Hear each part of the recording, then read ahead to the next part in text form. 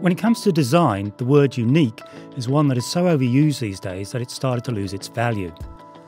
However, I've got no hesitation using unique to describe the project we're looking at here. It's the Interlace, a CapitaLand development in Singapore. Firstly, there's the underlying philosophy behind the project, that high-end residential projects by world-renowned architectural firms should be accessible to a wide range of people, and not just an elite few. And then there's the design itself, by Ole Scheeren for distinguished international firm OMA. This is no standard response to multi-residential projects, which usually result in a huddle of separate high-rise towers. Instead, Scheeren has arranged 31 stacked blocks in a spectacular hexagonal pattern on the 8-hectare site.